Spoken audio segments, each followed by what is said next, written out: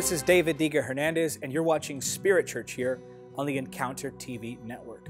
What was it that caused the early church to rise?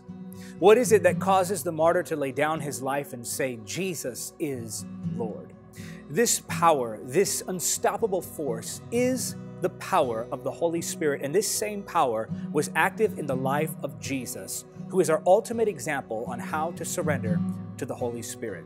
I want to share with you by continuing now on my series on the Holy Spirit by talking to you about the power of the Holy Spirit.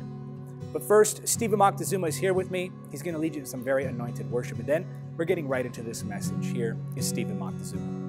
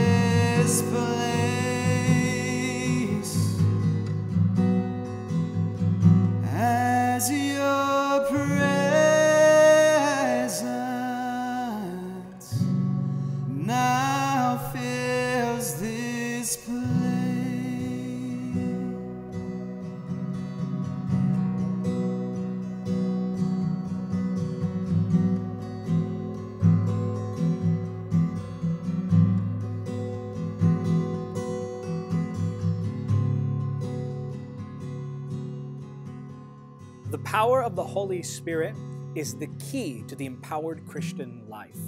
The power of the Holy Spirit is the key to the miraculous. But the key to the power of the Holy Spirit is the presence of the Holy Spirit. There is no formula that you can apply, no method that you can enact.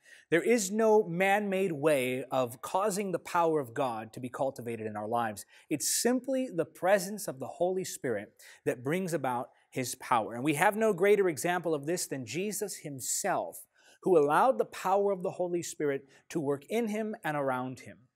Today, sadly, many Christian ministries and many churches are shying away from the power of the Holy Spirit because they imagine that the Holy Spirit is some problem or is something that gives them bad PR.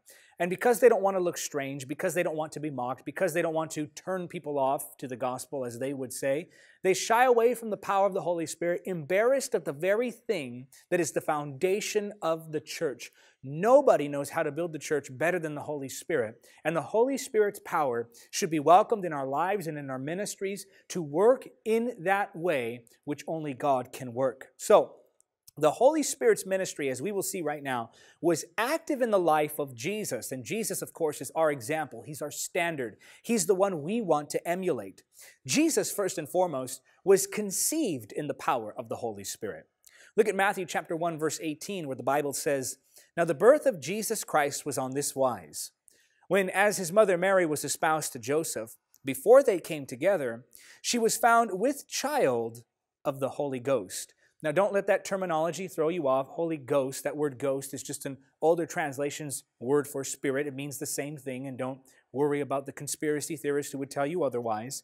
But the Bible makes a very powerful statement here, and it tells us that the Holy Spirit was the one who caused the conception of Christ. The Holy Spirit was the one who miraculously brought about the body of the Lord. Now, I want you to really think about that. We're talking about the Word, the incomprehensible God, eternal, and eternity Himself placed in a body. The Holy Spirit opened this impossibly tiny door, and through it, the Creator stepped into his creation. That's true power, that he could take the incomprehensible God, all his knowledge, all his power, all his love, every aspect of his nature, and form it to this seed. His work was so detailed, so precise, so perfect that the Bible says in John chapter 14, verse 9, Jesus saith unto him, Have I been so long time with you, and yet hast thou not known me, Philip? He that hath seen me hath seen the Father. And how sayest thou then, Show us the Father? In other words, the work of the Holy Spirit was so complete, so full, that Jesus was able to say, If you've seen me, you've seen the Father. That was the power of the Holy Ghost who caused the conception of Christ. Now the scripture declares in Colossians chapter 2, verse 9, For in him dwelleth all the fullness of the Godhead bodily. The Holy Spirit took the fullness of the Trinity, the Godhead, and put that into a body. What a tremendous thing he did. And sometimes I think we overlook these miracles that the Holy Spirit performed. But here we see my main point. The Holy Spirit was the one who caused Christ to be conceived. Jesus Christ was born of the power of the Holy Spirit. That's the work of the Holy Spirit. That's the mystery of the incarnation. That Jesus was truly God and truly man. And here I must interject this point. At no point in his life did Jesus cease to be God.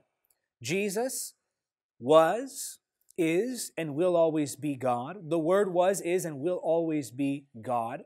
So I want to make that point very clearly right here, right now, so that there's no misunderstanding about what I'm about to say.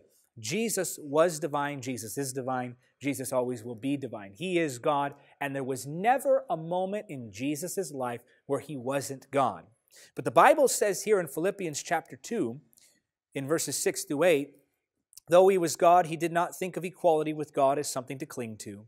Instead, he gave up his divine privileges. He took the humble position of a slave and was born as a human being. When he appeared in human form, he humbled himself in obedience to God and died a criminal's death on a cross. So Jesus was man in nature, but God in identity. He did humble himself, and he chose to limit his own power. I think of Luke chapter 2, verse 52, where the Bible tells us that Jesus grew in wisdom and stature and favor with God and with man. Now, I want you to think about what the scripture says there. Jesus grew in wisdom and stature, in favor with God and in favor with man. Jesus grew in wisdom. The Word grew in wisdom. God grew in wisdom. How does God grow in wisdom? In stature, that's talking about his physical body. In favor with God and with man. How does God grow in favor with God? My point here isn't that Jesus wasn't God. My point is, of course, Jesus is God. Jesus was God. Jesus never ceased to be God. But here we see that Jesus himself limited his power, limited his ability. He chose to do this for the sake of his purpose. You can't kill God, yet Jesus died. God is complete and eternal, yet Jesus grew. Jesus chose to strip himself of these certain abilities. So where did his power come from? Well, Jesus received his power from the Holy Spirit. The Holy Spirit rested on Jesus at the beginning of his ministry. Matthew chapter 3, verse 16 says, After his baptism, as Jesus came up out of the water, the heavens were open, and he saw the Spirit of God descending like a dove and settling on him. Also, Isaiah the prophet tells us that the Holy Spirit was the one resting on Jesus. Isaiah chapter 11, verses 1 through 2 say, Then a shoot will spring from the stem of Jesse, and a branch from his roots will bear fruit. The Spirit of the Lord will rest on him, the Spirit of wisdom and understanding, the Spirit of counsel and strength, the Spirit of knowledge and the fear of the Lord. The Holy Spirit, in fact, enabled Jesus to do many things. In Isaiah chapter 61, verse 1, the Bible says, The Spirit of the sovereign Lord is upon me, for the Lord has anointed me to bring good news to the poor. He has sent me to comfort the brokenhearted and to proclaim that captives will be released and prisoners will be freed. Jesus even cast out demons by the power of the Holy Spirit. He says it himself here in Matthew chapter 12, verse 28. But if I am casting out demons by the Spirit of God, then the kingdom of God has arrived among you. Jesus healed the sick by the power of the Holy Spirit. Acts chapter 10, verse 38 says, How God anointed Jesus of Nazareth with the Holy Ghost and with power, who went about doing good and healing all that were oppressed of the devil, for God was with him. In Isaiah chapter 61, verse 1, we read that Jesus even preached by the power of the Holy Spirit. Furthermore, and this one is very interesting, Jesus was even resurrected by the power of the Holy Spirit. Romans chapter 1 verse 4 says, "And he was shown to be the Son of God when he was raised from the dead by the power of the Holy Spirit." He is Jesus Christ our Lord. Romans chapter 8 verse 11 says, "The Spirit of God who raised Jesus from the dead," the Holy Spirit was the one who did this, "lives in you." Hebrews chapter 5 verse 7, "While Jesus was here on earth, he offered prayers and pleadings with a loud cry and tears to the one who could rescue him from death. And God heard his prayers because of his deep reverence for God." Now, think about the trust that Jesus had to place in the person of the Holy Spirit. I want to paint for you a picture. The Trinity, the Father, the Son, and the Holy Spirit, had never before had their fellowship broken. And even though time does not apply to them, this is the best way I can word it. For all of time, they had never been separated.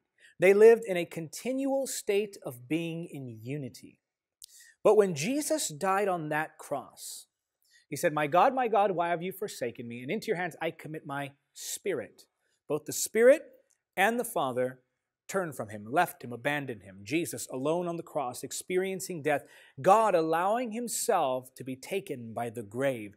God himself allowing that death to come over him.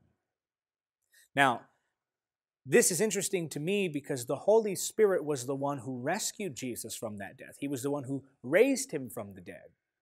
So Jesus, having chosen to abandon the power to raise himself, took a trust fall backward into the grave and trusted that the Holy Spirit would catch him.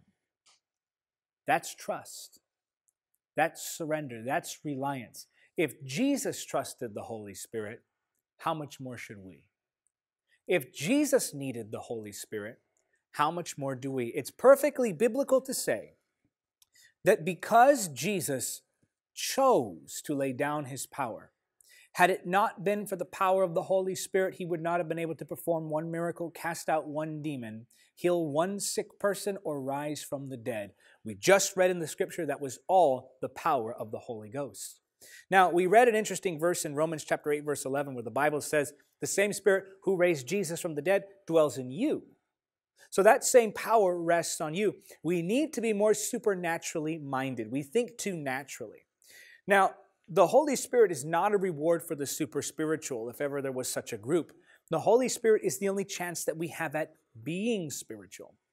This is what Jesus said in Matthew chapter 10, verse 8, "Heal the sick, raise the dead, cure those with leprosy, and cast out demons.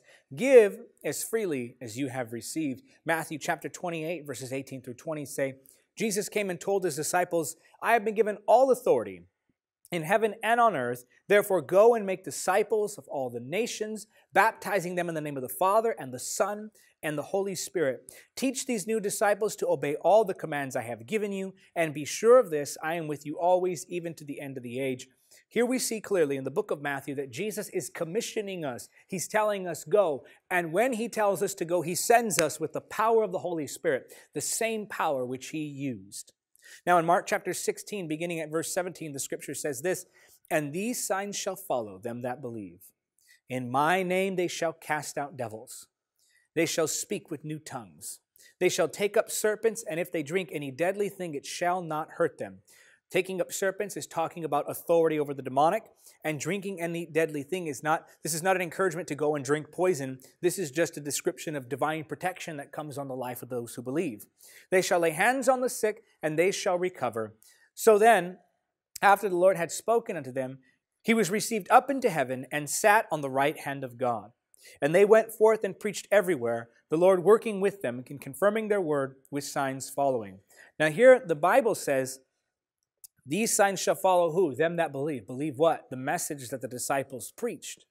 He wasn't saying, and these disciples shall lay hands on the sick. He said, these signs shall follow those who believe. Well, do you believe? Well, then these signs shall follow you. When you live in the power of the Holy Spirit, you don't have to go following signs. Signs will follow you. When you live in the power of the Holy Spirit, you don't have to search for an atmosphere. You become an atmosphere. You become heaven on earth. You become answered prayer in the earth. God's will in action. That's your life when the power of the Holy Spirit gets a hold of you.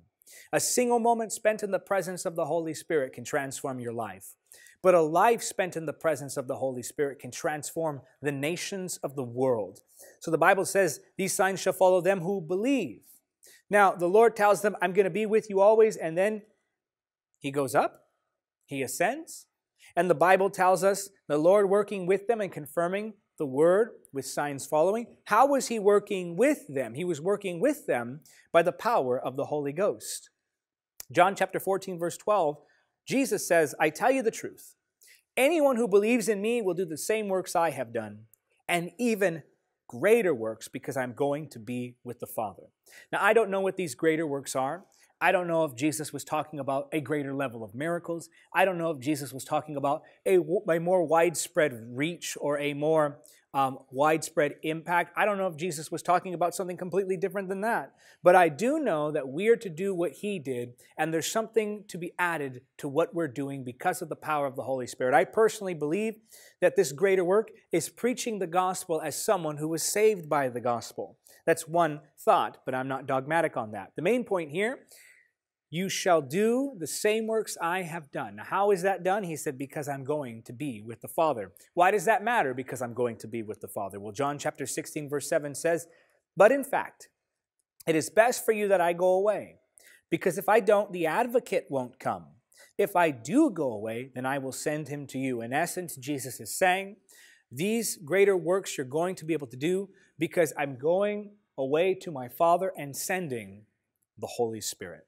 The ministry of the Holy Spirit was never meant to finish with Jesus. The Word became flesh, that flesh might become the Word. Everything that the Holy Spirit anointed Jesus to do while he was here on the earth, the Holy Spirit continues to do in and through you. That's the power of the Holy Spirit, the same power which rested on Christ himself. And that's it for the lesson. I want to pray with you now. I want to ask a fresh touch of God's power to come on your life, that you might do the things that Jesus did. So, Father, in the name of Jesus, I lift that one now, asking for your power. And I pray in the name of Jesus that they would be endued with power from on high.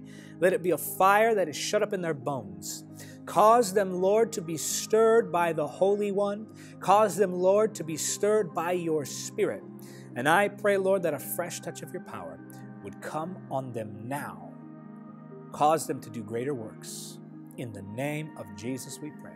I want you to say it because you believe it. Say amen. That is it. As I said, for the lesson, I want to welcome now the new members of Spirit Church. There you are up on the screen. We love you. We are praying for you.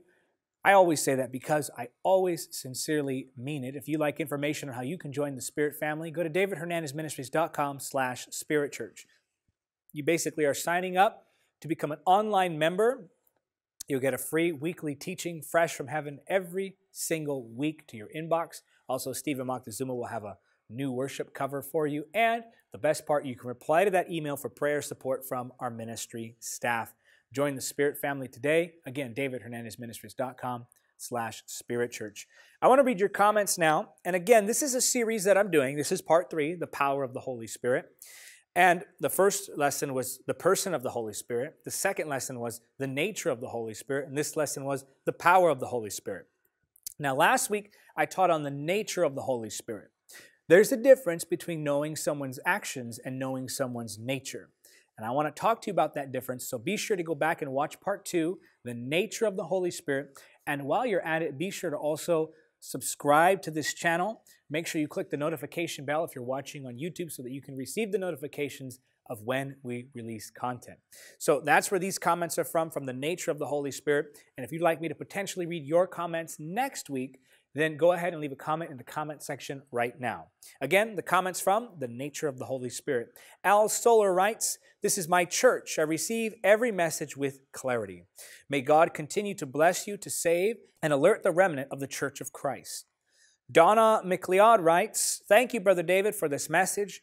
I needed this word on the Holy Spirit. Love and prayers for your ministry." Stephanie S. writes, "Thank you for your videos. I found more peace thanks to what you've taught about the Holy Spirit." Imno 101, the final comment I'm reading, "I love the message. Thank you for being the instrument of the Holy Spirit. He brought me to this channel. Thank you so much, and God bless you. And indeed, this is the Holy Spirit's channel. Help us keep all of the content free and help us keep all of our events free. I don't want to charge for the content. I don't want to charge for events. This is something you and I are doing together. The ministry is growing, events are growing, media reach is growing. I always say that because every month, as I said, miraculously, the Lord just brings us growth, month over month over month. So here's what I need you to do.